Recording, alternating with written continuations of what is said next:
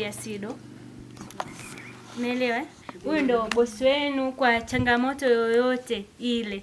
Mwe mnataka kupata TBS, mnataka kupata mikopo, mnaweza kulelewa. SIDO ndo sehemu salama. Mimi leo naondoka, lakini mlezi wenu mkubwa anabaki kwa nani? Na ndio maana hata hiki cheti ndo cheti kitakacho kutambulisha mahali popote utakapoingia kuomba TBS kwa ajili ya kwenda kufanya kazi yako vizuri, upate vibali vinavyotakiwa. TBS ndo mlezi wako. Ni shirika linalohudumia viwanda vidogo ambayo ni SIDO, kifupi cha SIDO. Umeelewa? Tunataka jamii ianze kuheshimu ile mimea ambayo Mwenyezi Mungu alitujalia na tupate thamani kupitia matunda yetu. Kwa tutatengeneza divai za matunda ya asili, tutatengeneza juisi za matunda asili hapo mbeleni kwa ajili pia ya kuifanya jamii ikue kiuchumi. Kwa hiyo ushiriki huu kwako katika nafasi hii ni mkubwa sana, kwa sababu usingeweza kuinua jamii ya Ihalula kupitia semina hii na mafunzo haya kama ungezuia kwamba hicho kitu kisifanyike. Kwa nafasi hii nipende kukualika uongee na wadau kwamba yanatakiwa kufanyika mafunzo hapa ya usindikaji wa vyakula na hasa kuongeza thamani upande wa maziwa, matunda. Sikujizuia kwa sababu ya kwanza, moja, mkufunzi anayekuja kufundisha amethibitishwa na SIDO, ana cheti cha SIDO cha kumfanya awe mkufunzi wa kutoa mafunzo ya aina hii, naye sio mwingine ni Maria Isidori. Kwa hiyo nastahili, hata nikipinga nitakuwa na kama ingekuwa katiba basi naivunje. Ila angekuwa hana cheti yasema nijiridhishe maeneo haya unaweza, lakini anacho cheti maalum cha kumfanya awe mkufunzi. Kuna wengine wao wanahudhuria mafunzo mafupi ya SIDO alafu anasema mimi tayari mwalimu. Yale huwa kama hivi ulivyohudhuria na wewe unasema tayari mwalimu. Unaweza kumsaidia lakini sio mwalimu hasa. Kwa hiyo huyu anacho cheti cha kwetu cha SIDO cha kumtambua. Anaweza kufundisha mkoa wowote na tunampa support ili tuwafikie watu wetu walio wengi. Maana ofisi zetu ziko ofisi za mikoa tu. Sasa kuwafikia watu wote.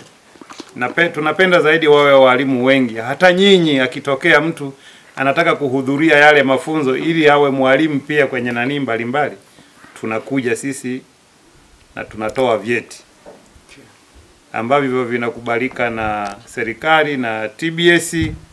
Kwa hiyo hiki cheti ni kina bibi na bwana bwana. Kina logo ya SIDO na kina logo pia ya taifa. Kwa sababu SIDO iko chini ya Wizara ya Biashara na Viwanda. SIDO iko wapi? Wizara gani? Biashara. Kwa hiyo haya mambo mnayofanya ni ya kiviwanda. Hivi ni viwanda vidogo. Sawa. Kwa hiyo tuongeze thamani ya mazao yetu, tunaweza tukauza sehemu mbalimbali. Sisi tunajua tunaposema viwanda vidogo au wajasiriamali wadogo, tafsiri yake ya msingi ni hii, kwamba umewekeza kiasi gani kwenye huo mradi. Mradi tunaosema au mdogo kabisa au kiwanda kidogo kabisa au mjasiriamali mdogo anaishia milioni 5.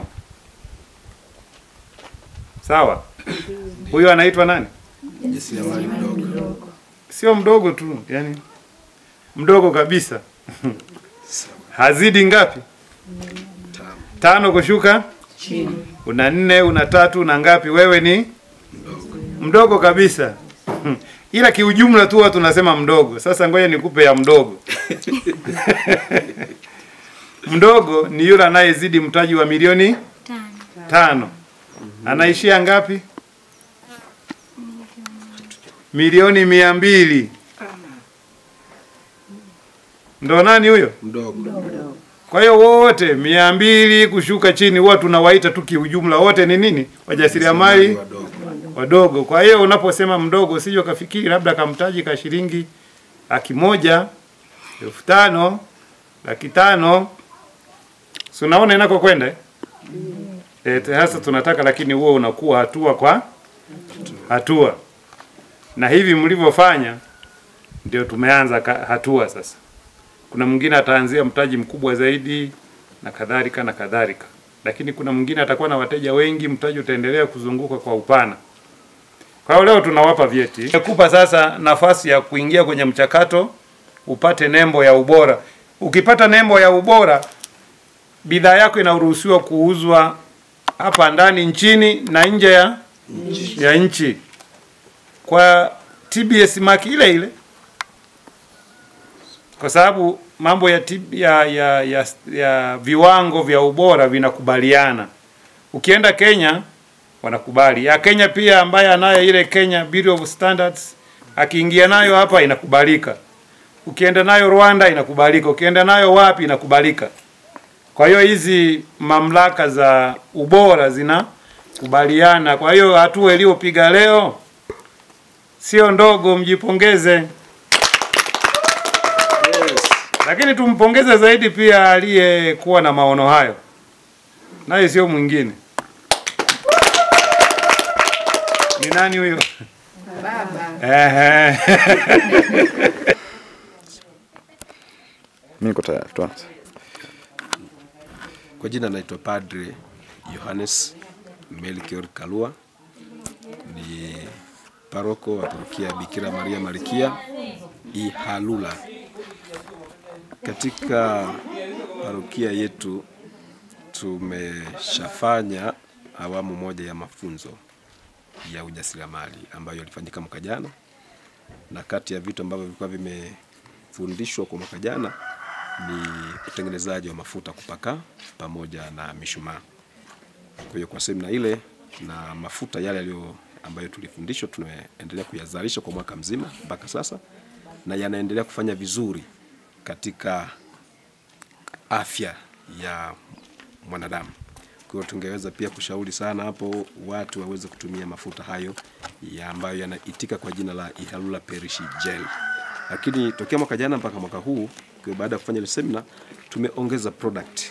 Maana yake seminar ya pili mwaka huu tumeifanya ambayo tunahitimisha leo, na seminar hii ya ujasiriamali ya awamu ya pili imehusu bidhaa kadhaa ambazo ni pamoja na maziwa mtindi, maziwa yogurt, uzalishaji wa yogurt, mtindi, alafu juisi, kuna pilipili, alafu kuna divai, alafu kuna cocktail. Kwa hivi vimefanyiwa seminar kwa sasa na product zake zimeshaanza kutolewa. Na hivi vitu vinapatikanika, na kuanzia sasa pengine vitapatikanika kwa wingi zaidi kwa sababu product tunazo za kutosha kuliko awamu ya kwanza tulikuwa nayo mafuta tu ya kupaka ambayo ilikuwa ni ngumu kuzunguka kutangaza mafuta peke yake. Lakini kwa sasa tuna bidhaa nyingi za kutosha na zinaturuhusu kuzunguka na kuzitangaza. Lakini tujifunze kwa nini kanisa au parokia inaamua kutoa semina ya mtindo huu na kuwa na kikundi rasmi cha ujasiriamali katika kanisa. Ni kwa sababu tunafanya utume katika maisha ya mwanadamu kwa ujumla. Kanisa halifanyi utume wa kusali rozari. Utume au uchungaji wa kanisa ni kuhakikisha maisha ya mwanadamu kwa ujumla wake, mwili na roho, vinakwenda vema. Tunapoongelea maisha ya mwanadamu, mwili na roho, maisha yake ya ujumla ni roho, kiroho, kimwili. Manake ndanimo kuna siasa, ndanimo kuna uchumi, ndanimo kuna afya, ndanimo kuna elimu, ndanimo kuna sala. Kwa hiyo ni kila kipengele au kila kikorokoro kinachomhusu binadamu katika maisha yake, kanisa linahusika. Kwa hiyo katika nafasi hii tunazitoa hizi semina za ujasiriamali, lengo pia ni kuisaidia jamii katika hali mojawapo ya uchumi, kukuza uchumi. Kwa nini au kwa namna gani? Katika maana ya kwamba jamii yetu imezungukwa na uwepo au upatikanaji wa matunda mbalimbali. Zikiwepo plums, apples, pears, parachichi. Kwa matunda haya daima tumetegemea sana, kwa mfano parachichi soko la kutoka Kenya. Lakini pia matunda mengine kama plums, apples hayana soko sana na watu wameyachukulia ya kawaida. Kwa semina hii ina lengo pia ya kuyapatia thamani matunda kama hayo ili tuweze kuzalishia bidhaa kama divai kama juice ili ziweze kutumika kwa jamii na ni sehemu ya afya. Kwa hiyo tunapotoa semina hizi tunalenga kama kikundi kina mama na kanisa kwa ujumla waweze kuzalisha kitu ambacho kitawasaidia kukuza uchumi wa mahali. Lakini pia tunalenga jamii iweze na yenyewe kunufaika kupitia mafunzo haya na uzalishaji wa bidhaa hizi. Jamii itanufaika kwa kupata chochote kupitia matunda yale ambayo hayakupewa thamani. Ndege tu walijitahidi kula vizuri sana na wakanenepa. Lakini sasa yale matunda yatamsaidia binadamu au jamii hii husika kukuza uchumi wake. Lakini pia tunazalisha yogurt na mtindi. Yogurt na mtindi maana yake tunahamasisha jamii iweze kufuga ng'ombe wa kutosha. Lakini kupitia kufuga kule tusitegemee tu soko la kuuza maziwa labda Njombe wapi. Basi jamii walau itambue kuanzia sasa kwamba tuna soko pia la maziwa. Kufuga ng'ombe kwa wingi, kamua maziwa uwezavyo, tuweze kununua kutengeneza yogurt iweze kuwasaidia pia watu katika afya. Kwa uchumi tumetatua, pili afya tumetatua ya jamii. Kwa kupitia semina hii ina malengo, tuseme imefanya kazi ya mambo matatu. Moja ni sehemu ya uchungaji wa kanisa ambalo linatakiwa lihakikishe mwanadamu amesaidiwa mwili na roho. Tumeshafanya uchungaji. Pili, tumefanya uchungaji wa kutatua jambo la kiuchumi katika jamii. Walau kitu fulani mwananchi au Mkristo atakuwa nakipata kupitia mazao yake ya nyumbani. Lakini pia tatu, tumetatua tatizo pia la afya. Matumizi ya maziwa, yogurt itakuwepo, mtindi, matumizi ya juisi itakuwepo. Kwa afya tayari tumetatua. Kwa kanisa kupitia semina hii limeshapiga tuseme moja kwa jiwe moja, ndege watatu kwa jiwe moja. Hichi ndio tutakifanya. Wito wangu mkubwa ni huu: jamii tubadilike. Jamii ibadilike. Jamii yoyote ile ibadilike, kuanzia hapa kwangu na mahali pengine popote. Jamii lazima ibadilike. Ibadilike katika maana hii kwamba moja, tujitahidi sana kushiriki fursa kama hizi semina mbalimbali. Tumekuzwa na tumekulia katika kilimo, kufundishwa juu ya kilimo cha viazi na mahindi. Kwa ifike mahali tutambue tuna uwezo pia wa kufanya shughuli nyingine za mikono ambazo hazitatumia nguvu nyingi na wala hazitatumia muda mrefu na wala gharama kubwa. Kwa hiyo jamii ibadilike kuzifuatilia fursa za semina mbalimbali zinazotolewa. Jamii inaweza kaona leo pengine semina fulani haina umuhimu kwake, lakini kesho na kesho kutwa semina ile anaweza kuitumia mahali fulani. Kwa mwaliko mkubwa tushiriki semina mbalimbali za ujasiriamali au semina mbalimbali walau zinazoweza kutolea elimu mbalimbali zituimarishe katika maisha yetu. Tusiwe watu wa upande moja. Mafunzo haya kwa sababu ya kuweza kuinua vikundi mbalimbali waweze kujiongezea kipato chao, hususan tunapoangalia mazingira yetu kwa wamama kama hawa au vikundi kama hivi wana mazao yanayopatikana ndani ya maeneo yao. Kama Njombe hapa kuna matunda mengi yanapatikana. Kwa hiyo baada ya yale matunda kuozea shambani, tumeweza kutoa elimu hii waweze kusindika matunda, waweze kujiongezea kipato chao ili kuweza kuwasaidia katika maisha yao.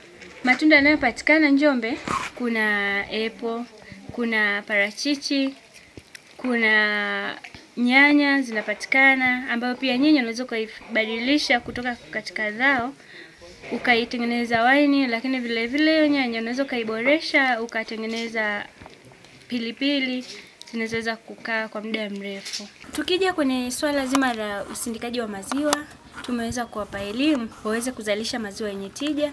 Mfano, badala ya kuuza maziwa kwa shilingi 1000, wakiongeza thamani na kuifanya yogurt, pale maziwa yake badala lita 5 kuuza kwa shilingi 5000, ana uwezo wa kuuza maziwa shilingi 15000 na kuendelea. Lakini ndani ya hayo maziwa huko angeweza kutoa kakamua kauza maziwa tu kwa lita 1 ana uwezo wa kupata siagi ndani ya maziwa, lakini vile vile ana uwezo wa kutengeneza mtindi ndani ya hayo maziwa. Kwa hiyo ikamuongezea thamani, pia ikamuongezea pesa ambayo inaweza kumsaidia katika kipato chake cha familia. Hizi tunazozitoa kwa wanawake zinaweza kupunguza utegemezi kwa wanaume. Kwa mfano, Mama akiwa na uwezo wa kuzalisha maziwa au akatengeneza waini akauza, badala ya kuomba ile pesa shilingi 1000 2000 ya mboga, ana uwezo mkubwa wa kuweka mchango wake baada ya kuuza bidhaa zake, ikaweza kupunguza ile migogoro ya kifamilia inayotokana na kuomba hela au kuhitaji mahitaji kutoka kwa wanaume wao. Naitwa Vitalia Joseph Njombe. Mimi ni kiongozi wa ujasiriamali Ihalula. Semina hizi ambazo kanisa linazileta kiujumla, sisi tunanufaika kwa sababu, kwa mfano, kutoka mwaka jana tulivyoanza kutengeneza mishumaa, ni faida kwa kanisa na kwa sisi, kwa sababu natupunguzia gharama kwenda kuzifuata huko bidhaa. Kwa hiyo tumepunguza kwanza nauli, tayari ile hela inabaki nafanya kitu kingine kwenye kanisa. Haya, tunakuja hiyo ya mafuta. Mafuta na yenyewe yanatusaidia, kwa maana ya kusema hatuendi kununua bidhaa nyingine, tunazitumia bidhaa tunazozitengeneza wenyewe. Na faida ambayo nyingine tunaipata sana inatupunguzia nauli ya kwenda kufuata bidhaa nyingine hizo huko. Kwa hiyo tunazitumia za kwetu hapa. Tumejifunza kutengeneza yogurt na mtindi. Tunajua kwa ajili ya afya zetu kuimarisha na kwa ajili ya kuboresha afya za mama mjamzito pamoja na watoto na wazee pia. Halafu tunajua itatusaidia kutuingizia kipato ambacho tunahitajika tutoe michango mbalimbali katika kanisa. Kwa tunajua tukiuza tunapata faida, tunapata hela, tunatoa michango bila shida. Tangu nimeanza kujifunza binafsi, nimejifunza kujitengenezea kipato changu mimi mwenyewe. Kwa mfano, nikitengeneza juisi, najua nitauza, nitapata hela. Pia nikitengeneza maziwa, uwe mtindi au yogurt, nitauza, nitapata hela. Na washauri akina mama waje kushiriki mafunzo, pia washiriki fursa hii kwa sababu inawaingizia kipato muda wote. Tofauti na fursa ya kilimo, pesa yake ni ya msimu mpaka msimu wa mavuno. Hii wakati wote unaweza kupata pesa. Sasa hizi ninaweza kutengeneza maziwa aina mbili, yogurt pamoja na mtindi. Pia kutengeneza juisi ya matunda mbalimbali. Pia naweza kutengeneza waini. Kwa majina naitwa Emil Wolfram Emilian Nyigu. Nipo katika kikundi cha ujasiriamali hapa Ihalula. Naenda kuelezea ni nini kwanza kicho nisukuma kujihusisha na ujasiriamali. Ujasiriamali ambao najihusisha nao kutengeneza divai, pilipili, yogurt, mtindi. Jambo la kwanza ni chanzo cha uchumi. Ili tuepukane na mambo ya kutegemea wengine, kwanza ndio tuanze kujitegemea sisi wenyewe kwa kutengeneza bidhaa kama ambazo zitatusaidia baadaye. Na hii ni uwekezaji kwanza. Usitegemee kupata malipo papo hapo kwa hapo, bali ni jambo la kusubiri kwamba unawekeza kwanza ili ujipate baadaye ufaidike, unapate manufaa makubwa baadaye. Pia bidhaa tunazozalisha hapa ni kwa ajili ya afya zetu. Kutoka kwenye uchumi pia ni kwa ajili ya afya zetu. Kuna juice, mtindi na yogurt. Hizi ni kwa ajili ya afya kwa watoto wetu. Tunajua ubora wa maziwa katika miili yetu. Na wine ni bidhaa ambayo ina soko kubwa na inahitajika na watu wengi. Watu wengi wanahitaji. Kuna pilipili. Hizi ni kwa ajili ya soko na pia ni kwa ajili ya matumizi yetu sisi wenyewe, na hivyo itasaidia kuinua uchumi wa mtu binafsi na uchumi wa watu wote katika eneo letu na hatimaye kuwafikia wengine.